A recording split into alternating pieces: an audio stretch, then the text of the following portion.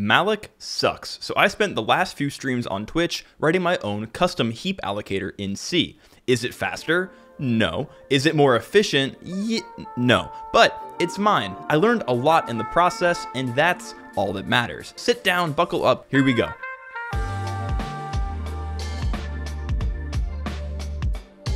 After realizing one day that the M in Malloc stands for mid, I decided to make my own memory allocator.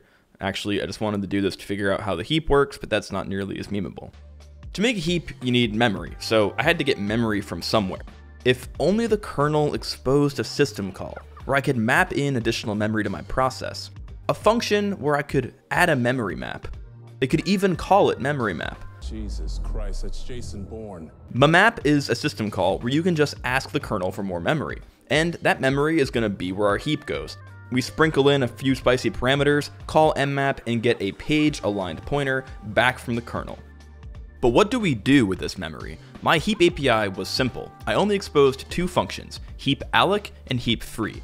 Seems simple enough, right? Nope. Heap alloc would take the number of bytes the user wanted to allocate, and heap free would give them back to the heap. Before we can use heap alloc though, I needed to initialize the heap. I created two structures, heap metadata and chunk metadata. The heap metadata contained several crucial pieces of information about the heap, like how much memory was available. Next, we sliced the heap up into pieces called chunks. A chunk is just a region of memory and the associated metadata about that chunk. Chunk metadata will track how big the chunk is and if it's currently in use. Also, if it's free, it'll act like a node in a linked list of other freed chunks. With the heap structures in place and the heap init function complete, we could begin to write the first part of the user API, heap alloc. When a user called heap alloc, we first had to check to see if the heap even had enough memory to support the request.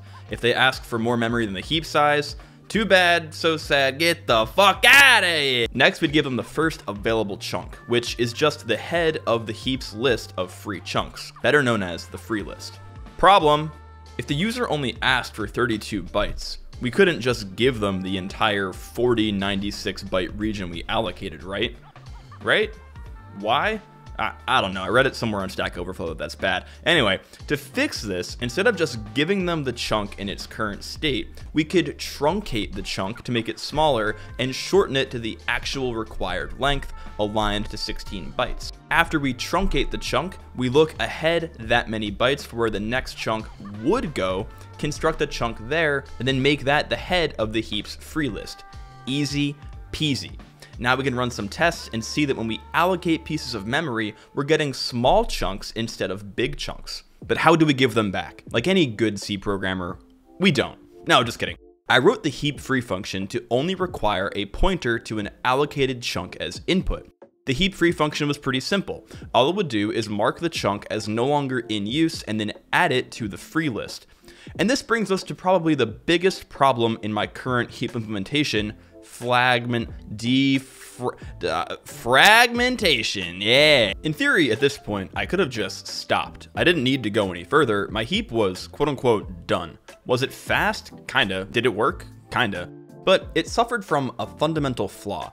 Pretend for a second that a user allocated exclusively 32 byte fragments, and pretend for a second that they freed them all too. Yeah, I know, what a concept. If they did this, they could in theory create a free list that uses all the memory of the heap and contains exclusively 32 byte chunks. What happens if, after all of this, they want to allocate a 64 byte chunk? They can't. The memory in the heap has been completely fragmented into unusable 32 byte pieces. The solution? Prev size.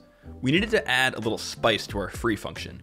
Every time we freed a chunk, we would not only mark the chunk as not in use, we would also look behind that chunk to the previous chunk.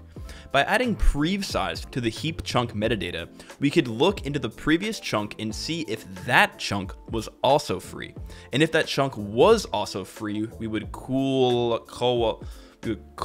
there we go. Coalescing the chunks turns our two adjacent freed chunks into one large free chunk that the heap allocator can now take control of. Sick. After running some tests, I confirmed that this functionality worked, the heap could not be completely fragmented, and I was feeling good about the heap that I wrote.